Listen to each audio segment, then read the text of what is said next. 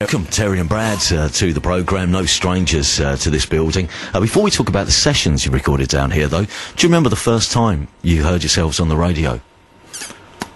I'm trying to think. It would have been John Peel. Yeah. I think. That's when it had to have been John Peel. Yeah, definitely. First time. I've got a feeling I did hear it. It was probably Gangsters, and I think I did hear it. Or maybe it was the second time here on the radio. Yeah. There was a Country Automatics thing on, wasn't there, as well, I think? Yeah. I believe. Yeah. I'm not absolutely sure of the date. Right. But I'll probably listen to that thinking, what's that all about? Yeah. Never fearful of the fact I might wind up in it one day. Yeah. But, you know.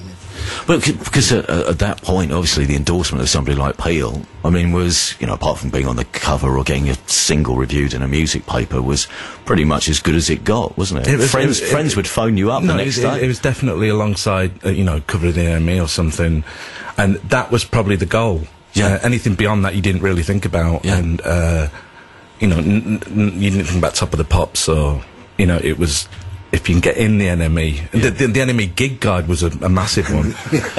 Like you're playing Bridlington, and you cut it out.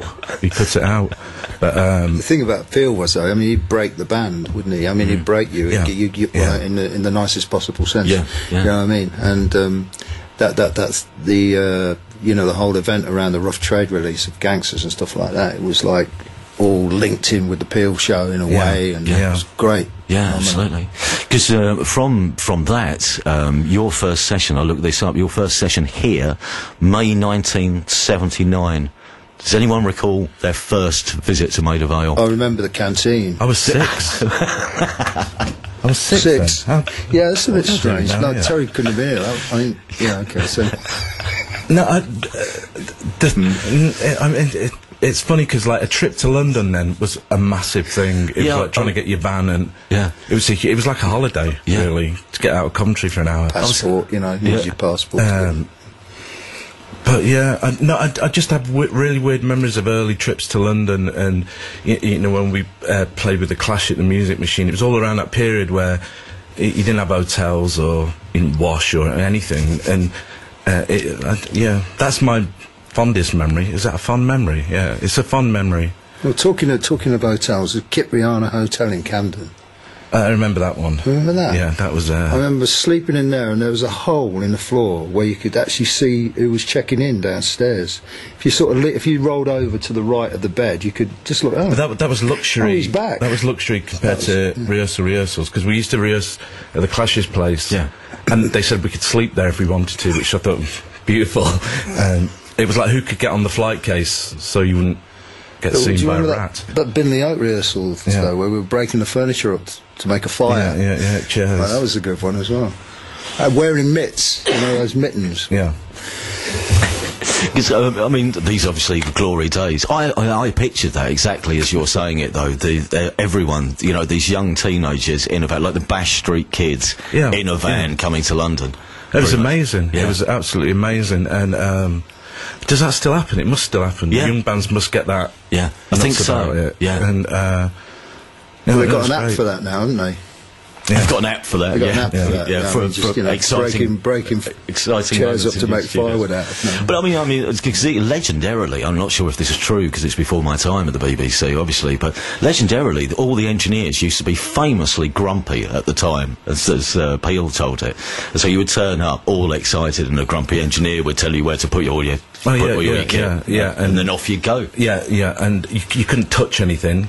You couldn't even the handle on the door to get in. You couldn't even touch that. It was you had to wait for somebody to go in and then jump in after them. But it was very, very sort of like how you'd imagine the BBC to be at that point. Yeah. But then with somebody like John Peel involved, who would throw it really.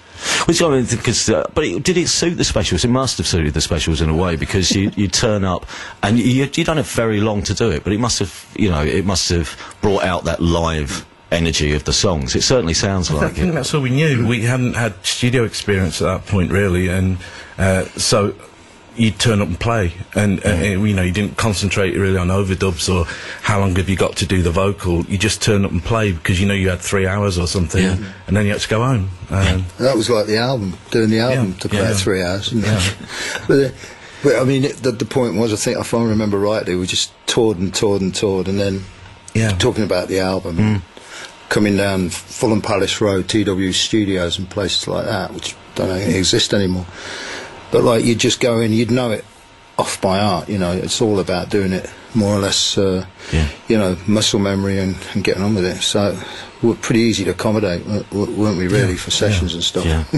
I checked the first session was Gangsters, Too Much Too Young, Concrete Jungle, and Monkey Man. I think is right. And then, none of which we're doing. No, I'm only joking. And then, but then you were back in. So that was May. October, you came back again, and then around the time of the second album, the month, because that came out October the following year, and then you were back again for 3 sessions within 18 months. Pretty much says, you know, how important I suppose this place was, you know, and how quickly your career was moving at that point. Too quick, sort of, really, and because you know you grow up somewhere like Coventry and you do slog around a bit, and your expectations are very, very low, and like, you know, the Enemy Gig Guide thing, it's funny, but it's sort of true, really, and but then to release a record and for it to sell was just really weird, and but you sort of lose control of it as well at that point, and because whether you like it or not, people are deciding your future at labels and radio stations, that they decide whether they want to play you or not, and touring as well, and that all piles in on you, and it has its inevitable effect, or it did. Well, I suppose the strange thing is, looking at it from your point of view as well, I mean, we could see it happening in the playgrounds, but you must have seen it everywhere where you went, because you could judge how big and quick that two-tone movement arrived and spread through the country simply by the amount of adverts in the back of Smash Hits for clothes, bit like the special two-tone gear, the button badges. All of a sudden, everyone looked like you. Yeah, and Paul Weller shoes, I remember that in the back. I don't know if you ever wore them. They weren't actually his shoes. But yeah, it was. But I think that was like on the back of punk, where teenagers became acceptable again, or teenagers found a voice again, and so anything that came after that was a lot easier to deal with. It's very much like that sort of. What you haven't got now is that sort of subculture, which is a pity. And the teenage crossover thing, I find really unbearable. It's like you're meant to hate things, right? You're meant to love some things and hate things, but now everything's all right, you know. It's like, I find that distressing, really. You know. One of the important things, I suppose, as well to mention is during this period is, you know, I mean, inadvertently almost. Well, partly it was, you know, in the makeup of the specials.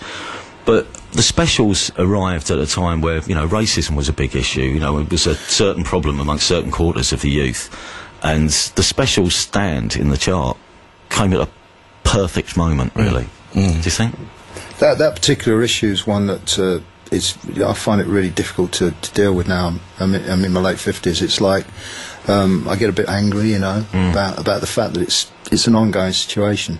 And I think I honestly think it's going to move up our agenda as far as we're concerned, like going forward next year. Make a bit more of a shout about this problem, because this problem tends to rear its ugly head at the time when you get a recession and everything else. They're there, you know, they come out the woodwork and off we go. Well, we're in a position where we can, you know, perhaps heighten some awareness about it, but, you know, it's getting better in a lot of ways, but in other ways it really needs to be dealt with again.